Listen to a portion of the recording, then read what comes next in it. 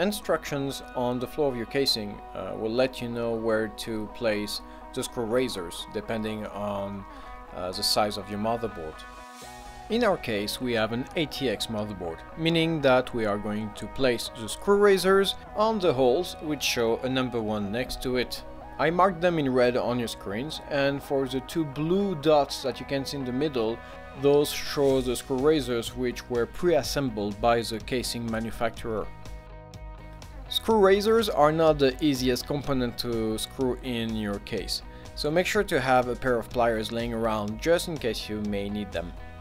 And once done, simply align the motherboard peripherals with the I/O shield that we had installed in the previous step.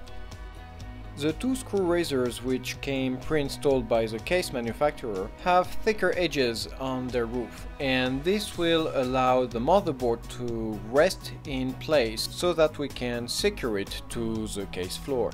But before we go any further, I'd like to take a closer look to our x99 motherboard. The x99 series is a little bit more complex and come with more features than your average Z170 chip motherboard series. The most obvious difference is that the x99 series can support up to 128GB of DDR4 RAM memory. That's double the capacity of a Z170 series motherboard. Another difference?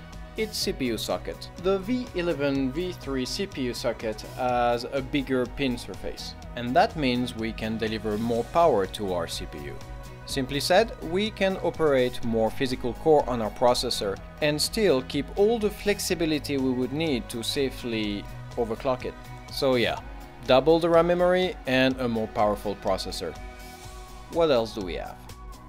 The PCI slots. This particular motherboard can support up to 5 16-speed PCI Express. And lost in the middle of all that bandwidth, we have a single-speed PCI Express. And yeah, we are not going to use this one. For optimal performances, we will place our video card on the very first PCI Express. But if we were to operate 2 video cards, say in an SLI configuration, then we would use the first and the third PCI Express available on the motherboard.